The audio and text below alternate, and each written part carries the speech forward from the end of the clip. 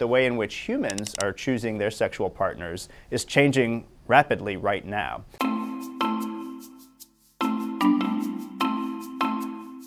In most species that we know of that reproduce sexually, the way that they choose their sexual partners has really big influence on their evolution. So the ways in which people are finding potential romantic partners has undergone this revolution just in the last 10, 20 years.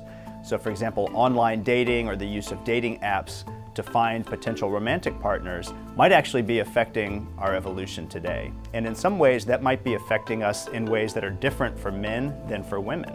And that's because we know that evolution influences traits that have to do with how attractive we are to the opposite sex and how people perceive attraction in members of the opposite sex. So for example, we know that men tend to rely more on visual cues when determining whether they find a member of the opposite sex to be attractive.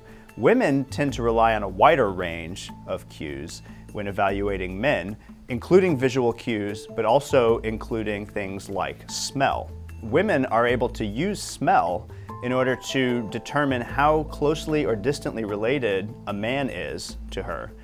Smell cues are not readily accessible through the internet or through apps, and so it might be hard for women to use the cues that they have evolved in order to make sort of evolutionarily informed mate choices. And so it might be that online dating is working more to the evolutionary advantage of men than it is of women.